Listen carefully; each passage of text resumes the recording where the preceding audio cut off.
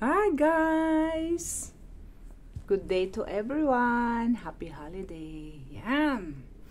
This is Louisa Clanada again. Ang mga ngamusta po sa inyo with my buddy, Tong Tong. It's okay, it's okay. Ayaw niyang masyadong close up sa camera. Ayun. Anyway, nandito na ako sa work. So, nasa travel yung aking mga bossing. So, may time ako magkwento-kwento sa inyo. Although, pag nandito naman sila, may time din naman ako. Pero, yung mas relaxing siya ngayon. Alam niyo na, sino nakaka-relate sa akin na kamukha ko rin na nagtatrabaho sa mga overseas na katulad ko. Pag wala ang mga boss, siyempre, ayahay ang buhay natin. Siguro yung iba, bakit doble? Magtatanong kayo ba doble-doble suot ko? Malamig po ngayon. Oh, ayan. At mahangin sa labas. Yan. Kaninang pumasok ako, ito lang ang suot ko. Well, itong aking best. Iniiwan ko rito to para pagdating ko, meron naman akong protection sa likod. Kasi kailangan talaga may protection ka. Kahit saang bagay, dapat may protection. Alam yon. Di ba, Tong? Ayun. Anyway, yun. Malamig. Sabi ko, mangamusta muna ako sa inyo. Yan. Kamusta naman po kayo? Kamusta yung plan for Christmas? Ako ito, Christmas may pasok pa rin ako. Pero ano lang, half day. Yan. Sa 24, sa Sunday, which is regular my holiday, dapat hindi ako papasok. Pero since nasa holiday ang mga boss, papasok po ako. Meron po siyang, with pay naman po yun. Ayan, di ba? O, di ba nakita nyo kung gaano siya kalambing? Ayan, gusto niya kasi ganyan. Tapos, sa Christmas, papasok pa rin ako kasi kailangan ko silang asikasuhin. It's okay, it's okay. You can lay on my hand. And then, half day din ako. Saglit lang din ako. Importante kasi yung may kasama sila. May kausap, yung mararamdaman niya na nandito ako, may tao, gano'n. Ayan. Tapos, yung isang alaga ko din, si Tong Tong. Andun naman, katatapos ko siyang pinatakan sa kanyang left eye kasi she is been in surgery. Yan. The last time is the right eye. Ngayon naman yung kanyang left. So, hope maging okay na yung ni Mongmong. Bakit nagyan? Yun. And then, ito namang handsome boy na to. Yan. Gusto nito, ganyan. Kung saan ako, pag kadarating ko, gusto niya ganyan. Meron kaming, mabango siya in fairness. Mabango po sila. Kasi nga alaga ko. Tapos may pag sinusuklean ko sila, meron na akong nilalagay dun sa suklay nila na perfume or something na disinfectant sa kanyang hair. Alam niyo yung pau niya yan. Nakahawak yan sa aking daliri pero nakaganon. Ibig sabihin, yung kanyang feelings, yung kanyang how to say that? Connection. Kailangan magkasama lagi. Yun. And then, may iba ko. Yun, kamusta nga pala? Kamusta? How do you celebrate your Christmas? Ako yun na, nabanggit ko, may pasok ako. I celebrate my Christmas with them. Pero sa 23 ng gabi, darating dito ang ate Taytay. Si Taytay, shout out to Taytay, maganda, darating po siya. So, dito po siya magse-celebrate ng Christmas with me, with my pamangkin, Miss Bernadette. Yan, Bernadette Lapid Ramirez. Yan. Dito sila mag-Christmas. Yay! May kasama ako. And then, sa New Year naman, ang plan is, ako naman ang pupunta ng Hong Kong.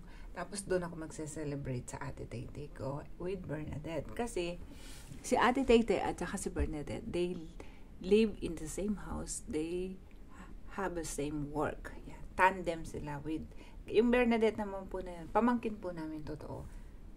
Anak nung aming kapatid sa Pangasinan. Yan. Kaya, masaya ang aking Pasko.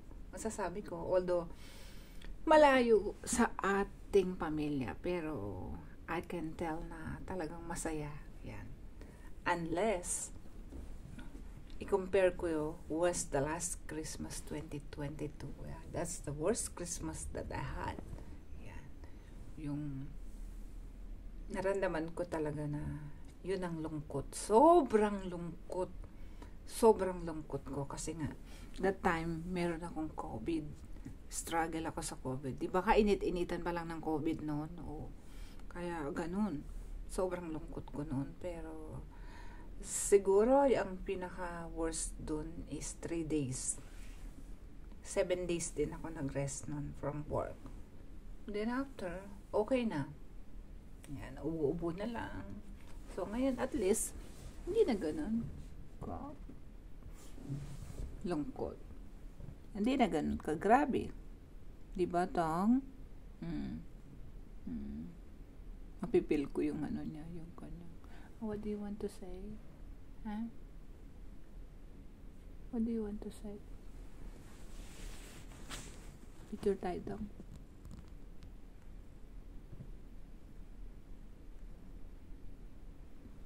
Diba? Ang makaka-relate lang po nito yung may mga alagang pusa na kamukha ko. Siguro pag uwi ko ng Pilipinas, mamimiss ko to. Mamimiss ko tong si Tong. Mas close si Tong sa akin kaysa kay Mong. Kasi si Mong, ano siya, sweet din siya. Babae yun si Mong. Sweet din siya, pero hindi siya kasing sweet nito. Ito talagang mararamdaman mo sa sarili mo na pagdating mo pa lang. Ayun siya, oh. Mararamdaman. Mom, I'm here. Come here. Come here. Ayan, narinig niya ako nagsasalta. Mararamdaman mo dito sa pet na ito na ano kanya, na-miss ka niya, ganun. Mapipil mo talaga sa kanya yung connection. Tulad niya, nagkukwentuhan lang tayo. Ramdam na ramdam ko sa kanya yung connection. Yung mga ganun ba? Oh, saan ka hanap ng ganyan? Sobrang sweet. Ayan na siya. Come here, me! Mom, come here! Come here! Tong-tong is here.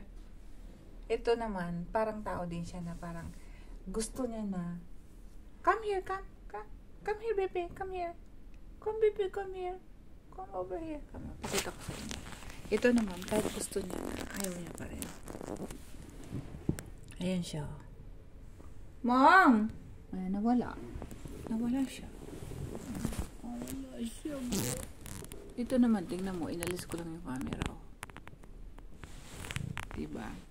It's okay, it's okay. It's okay, it's okay. Yeah. Naghihimod-himod siya. Naghihimod-himod siya. It's okay. If you want to stay with me, it's okay. If you don't want to stay and you want to go away, it's okay also. Alright? Yeah. Yeah. I'm just talking to our friends. Oh, I'm sorry. I fell you down. Yeah, dito pa rin ako. Siyempre, with him. Inalis ko yung camera kasi naghihimod-himod siya. Baka ano himod-himurin niya. Baka ano himod-himurin ni Tong-Tong niya. Makikita niyo. Ayan. Ayan siya. Oh. Hi. Hi, my dear friend. Hi. My dear handsome friend. Yo. Diba? Iba din pala, talagang totoo pala sinabi ng mga pet lover. Kasi minsan nanonood ako sa YouTube. Sabi nila, iba daw talaga ang, come here, baby. Baby, come here. Iba talaga pag may alaga ka na pet sa bahay, especially yung pusa. Nakakawala sila ng anxiety. Nakakawala sila ng stress. Oo, hindi ko alam kung saan part, pero basta yung hinahawakan when you touch them, when you talk to them just like a human being, you can feel the relaxing moment. You can, just like me, most of the time I have self-pity on myself. When I talk to him and her, nawawala po lahat. Iba talaga. Kaya kung siguro kung uuwi ako ng, if I will go to Philippines or somewhere else, I want to have a cat at home. So I can tell to myself that if you are stressed and you have an anxiety, I guarantee you guys, just have a pet at home, especially cat. They good, they good therapy in your anxiety. Promise. Oh, I think that's all for now, and we can talk later, or we can mingle later. Come on, baby, come. Mm-hmm. Oh, just say bye bye to them, okay? Oh, it's okay, it's okay, it's okay. I'm gonna hug you. I'm gonna hug you like this. Yeah, it's okay. It's okay. It's okay. I'm here. I'm here. It's so sweet.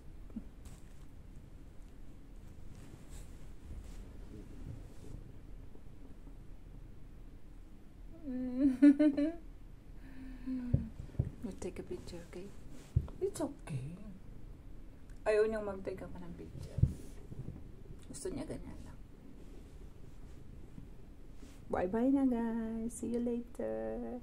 Happy holidays. Love you all.